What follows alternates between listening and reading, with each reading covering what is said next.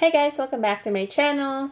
Today I have a reveal for you, and it is my new Saddle 23 that I dyed green. So here it is. I took the straps off, but basically if you haven't been following my channel, I got a white saddle, or a chalk Saddle 23 last year, and I wanted to paint it or dye it green because it was there were some marks on the back, and there was a monogramming on the front that I removed with sunscreen.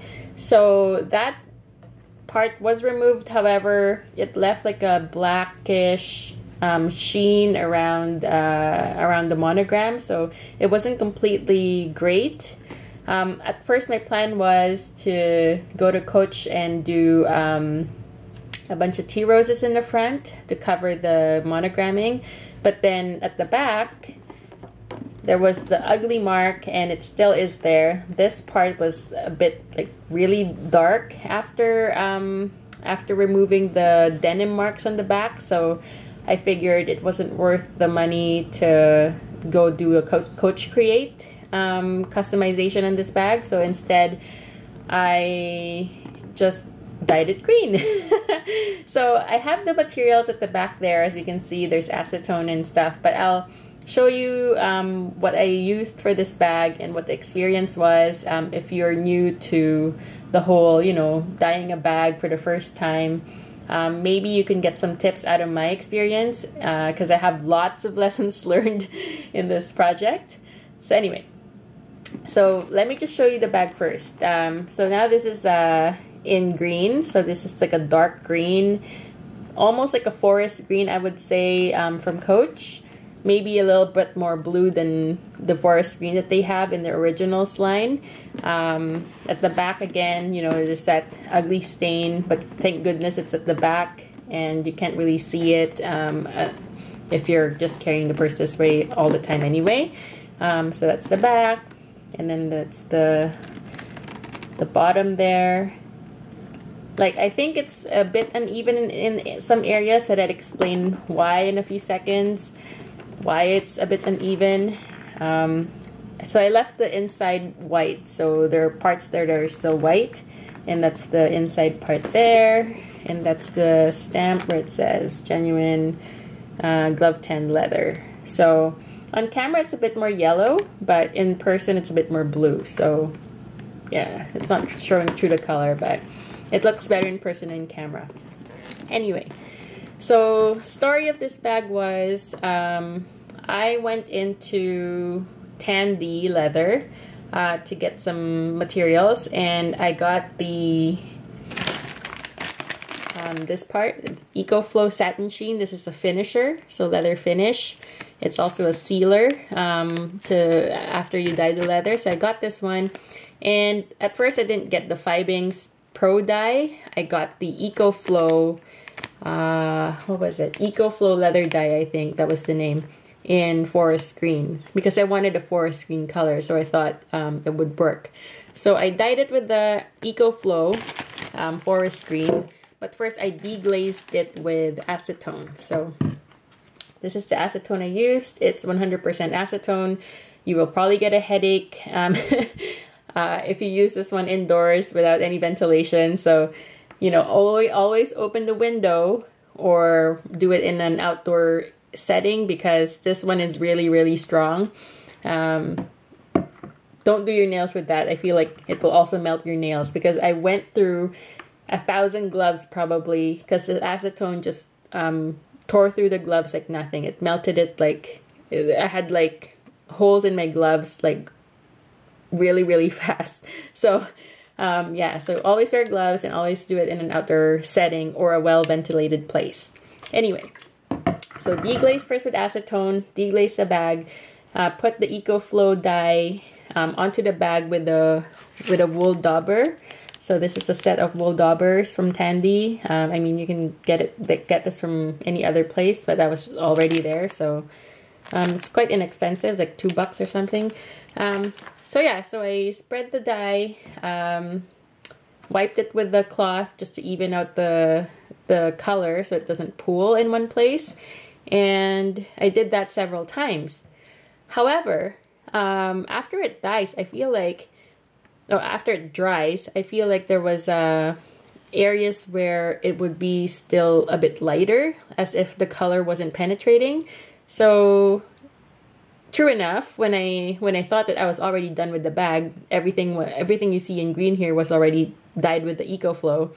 I finished it with Satin Shene, and that's when I saw that the dye did not go through. So it just sat basically at the top of the bag, probably because I did not deglaze well. It's really hard when it's a white bag because, you know, you deglaze it with acetone, white on white, you don't really see the glaze coming off on the cloth. So I was just like left with a bag that's splotchy in areas, and it was just like, it was just a mess. So I went to the Purse Forum, and the ladies there are super, super helpful. So thank you if you're watching. They are quite experienced, and you know, this isn't their first dog and pony show kind of thing with dyeing a bag. So I got a few helpful tips from there and decided that I would have to redo the entire bag because there's no way that EcoFlow dye will stay no matter what I do. So I went and dunked the bag in the sink with hot water. I did that several times because I needed to get all the dye off the bag. So I basically washed the bag until it was completely not bleeding green anymore. And then I let it dry. I put conditioner on it so it doesn't get dried, and then let it dry completely.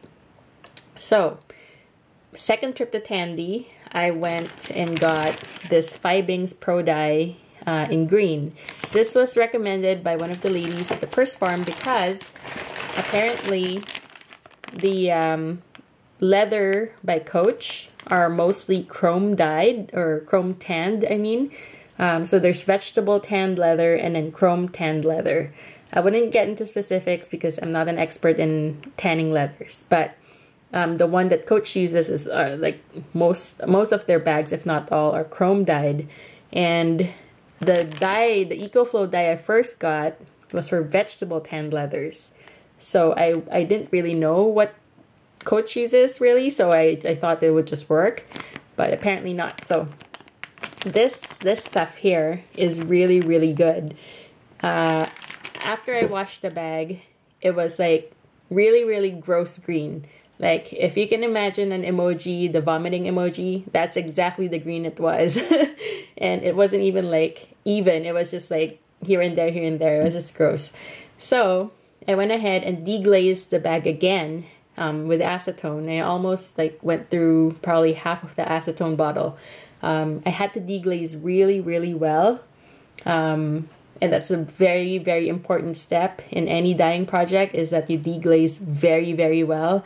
Make sure that you're deglazing evenly as well, because if you deglaze too much on one side, then the dye will penetrate that side more, so it'll become darker.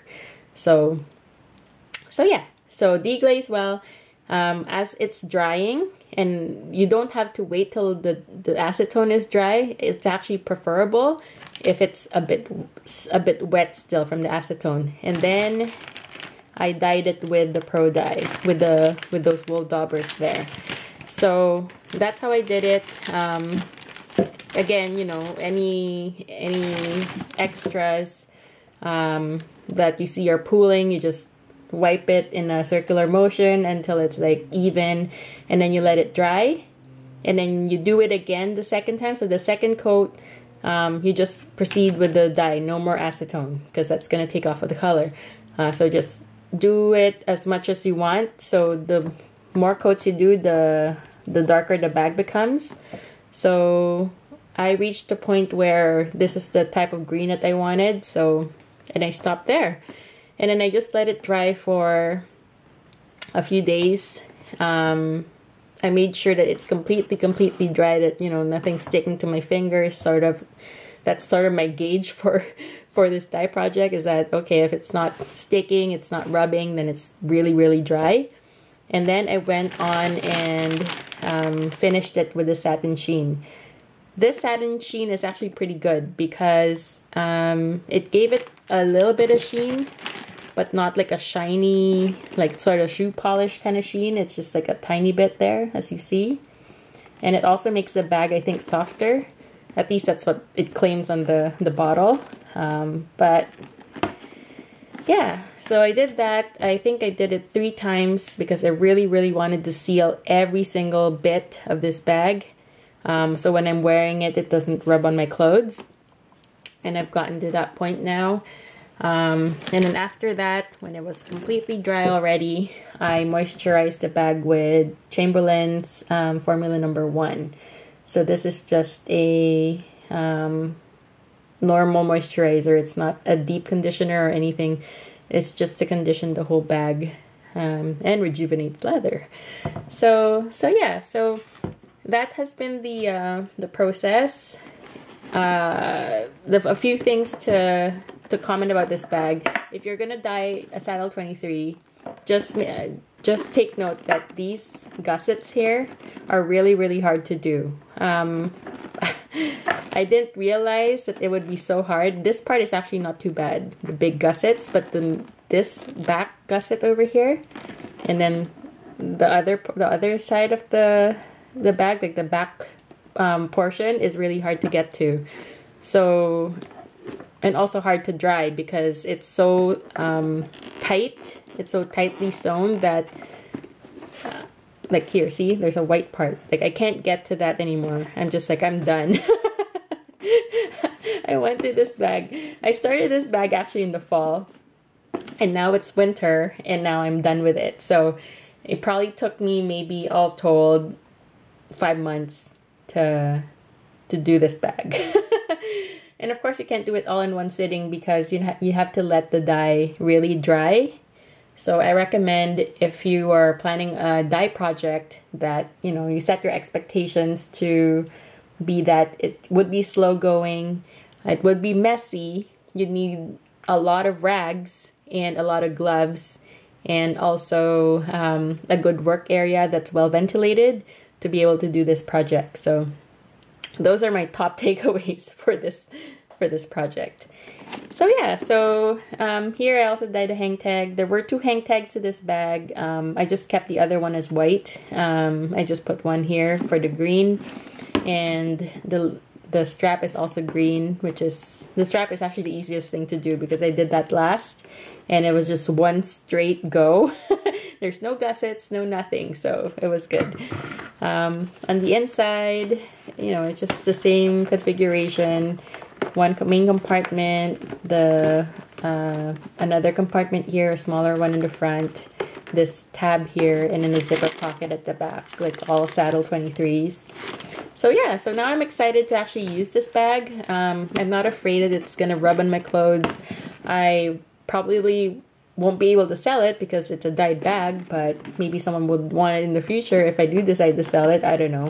Maybe I'll just keep it as a reminder that, don't ever dye bags again.